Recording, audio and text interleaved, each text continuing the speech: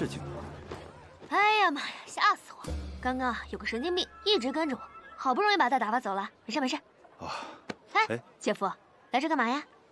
哦，妹妹前几日去酒楼借钱，你姐姐却不愿出手相救，姐夫于心不忍，生怕那个债主虐待于你，所以特意来看望你。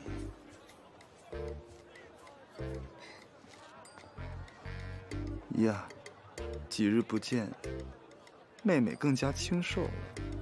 从来没有人这么关心过我。蘑菇蘑菇，姐夫带你去教坊吃酒。吃酒？真的？你请我吃饭？你不是最爱去教坊了吗？这该死的冤枉儿，你也太好了，把我可坑惨了。是，我这不是没钱吗？没法耍大款了。走，喝酒去。哎，走，喝酒。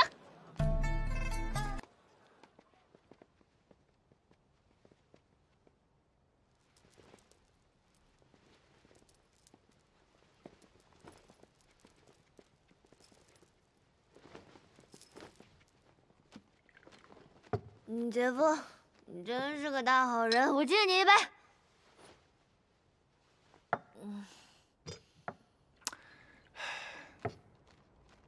婉儿，你是一点都记不起生病之前的事儿了吗？不记得，我真不知道我怎么来这儿的。莫名其妙当了个厨子，还欠人一大屁股债，我简直是欲死无门呐！那你觉得我这个人怎么样？好人呐，绝对的大善人。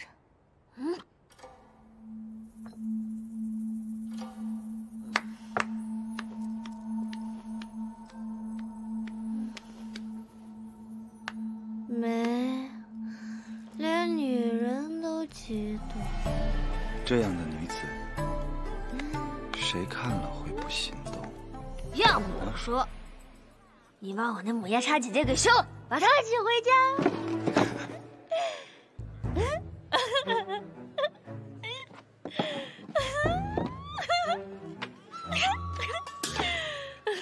妹妹，你什么意思啊？干嘛你给吓的？来，别怕，喝酒啊！这种玩笑可开不得啊！妹妹有所不知，你姐姐，她是个悍妇。每当有女子接近我，你姐姐就会严厉的惩罚我。我不知道，因此跪了多少搓板，受了多少凌辱。姐夫，你是个男人，你怕他干嘛呀？我乃读书之人，名誉岂可受损？来，你听我说，以后呢，他要是再敢打你，撒泼打滚的，你就来找我。我不把他撕得满地找牙，我就不是杨胖胖。杨胖胖是谁？哦，说错了，冤枉。妹妹今天晚上喝的可尽兴。尽兴。呀，到家了。快进去吧，我呢就不打扰岳父岳母大人了。被你姐知道了，又要大闹了。姐夫，有我在，不用怕。以后啊，没人敢欺负咱家有人。走了，告辞。进去吧。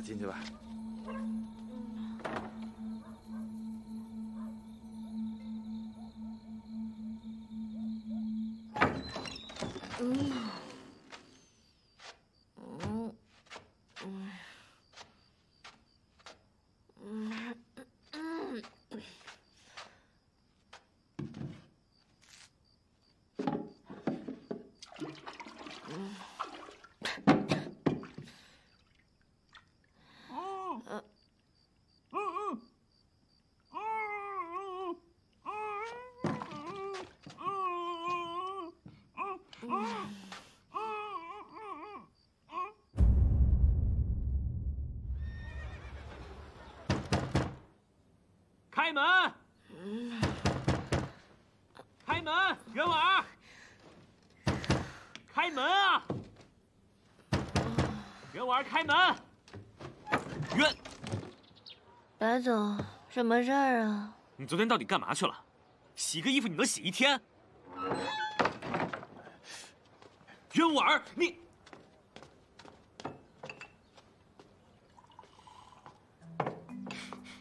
喝酒了？那，你闻到了吗？啊？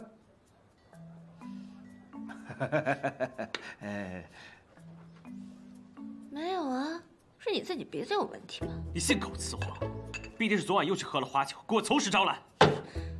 我跟谁干什么，凭什么向你汇报呀？你干出这种伤风败俗之事，让我毕生方受辱，还敢狡辩？稍等，我们现在已经是解除婚约的关系了，一个老板，一个员工，我的私生活啊，你管不着。行，那就尽快还清欠银。若再敢出去鬼混，我立马报官。好你个白一鸣，算我栽在你手里了。等我还清欠款，不把你吃个半死，我誓不为人。我，行了，两口子吵啥吵嘛？有啥话不能好好说？这脾气就这么暴躁吗？是谁如此无礼？是谁又是两口子？啊？你怎么在这儿？我，好啊，你敢跟踪我？我真没有跟踪你，是我这个腿吧，不知不觉这是啥呀？你现在连叫花子都往家里带，简直不知羞耻！哎，说谁叫花子呢？你叫花子，你才是叫花子，简直不知羞耻！羞耻！你不知羞耻！听我说，就是这个人啊，就是这个叫花子。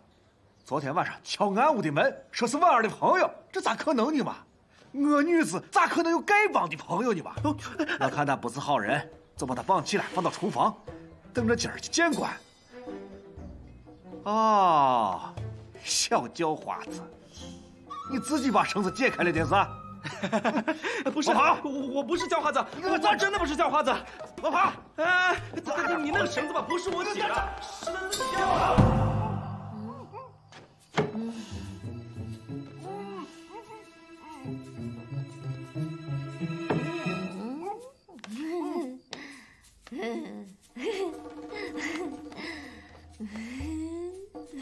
好可爱，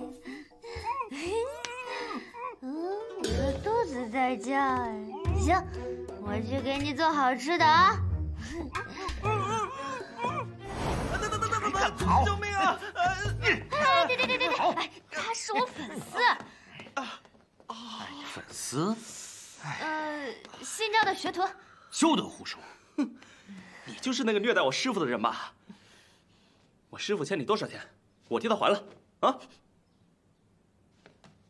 一共纹银1274两。嗯，除去这几天打工所得，还剩1250两。哼！白一鸣，你太狠了吧！我在你那儿打工那么久，你才给我24两？1250两，不多。3日内，我把这1250两纹银，分文不少的送到你的府上，行了吧？小叫花子，你要真有1250两，你给自己换身衣服好不好？好。袁婉儿，看来我小瞧你了。立字据。立。哎，等。昨日偶遇一顿餐食不值一提，从今天开始，你我两清，再缠着我就报官了。我能搞到钱，相信我啊！闭嘴！你除了偷抢，还会有什么办法？我还可以。白一鸣，我现在就去毕生坊上班，给你还钱。